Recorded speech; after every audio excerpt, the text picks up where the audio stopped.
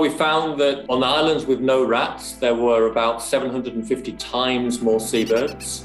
And that equated to about 250 times more nutrients or nitrogen being deposited on the islands. And you could really tell the difference. If you set foot on an island with rats, it's quiet, it's eerie, you can hear the waves lapping on the shore. The amount of fish on the islands, or on the coral reefs next to the islands with seabirds, was 50% higher than the islands with rats.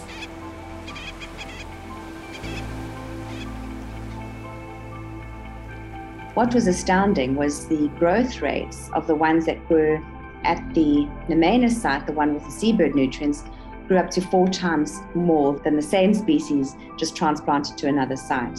Coral reefs should recover and fare better in the face of cyclones and in the face of coral bleaching if they are next to islands with abundant seabird populations.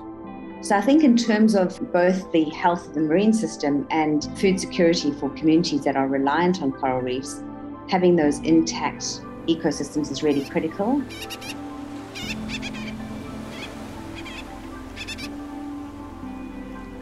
So our coral reefs is like a buffer for our coastline. It acts as our first line of defense against the impacts of severe weather events or climate events. So that's why I think it's quite important for invasive species to be integrated across climate change adaptation actions in our countries.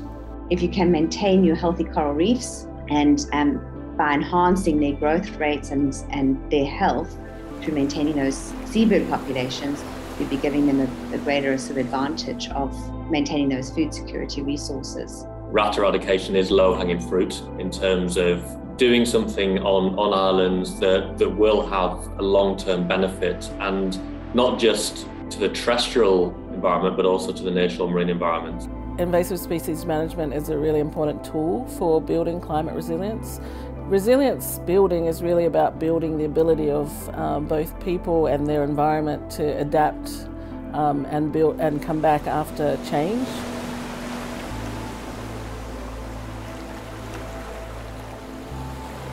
We have one of the largest nesting rookery, green sea turtle rookery in the entire region of Micronesia. So it's very connected to the culture. It's a big delicacy.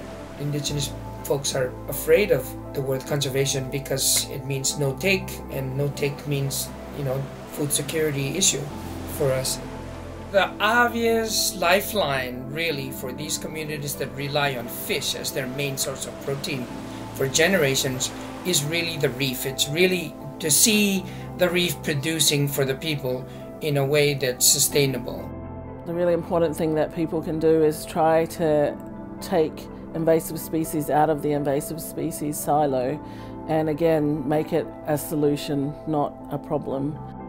And that's not really about selling invasive species to people, it's about making sure that it really is a solution to the problems that communities are identifying, and I think if we start doing that, we'll transform that space. The thing that our people care about is, will it put food on the table tomorrow? Will it give me money to put my children in school?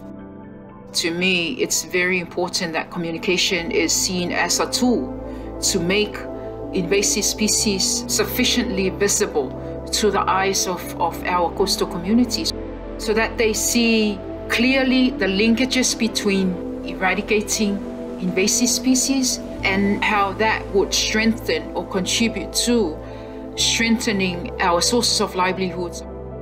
The island conservation, who are taking the lead on this eradication work, who actually are, I feel, are very willing and actively seeking to work with us and understand what's important to these cultures, because that determines the result.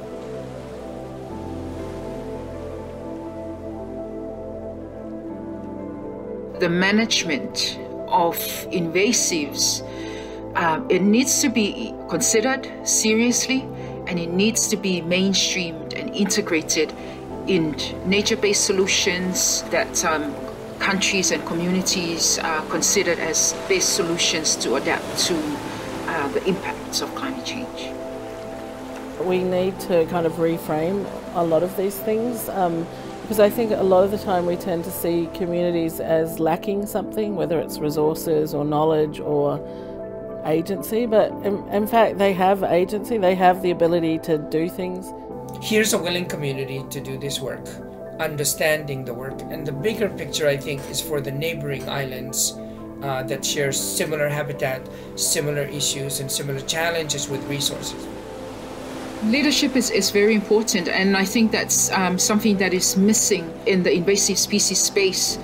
It will require very strong leadership in order for invasive species to be seen as part of the whole solution to adapting to the impacts of climate change and building community resilience.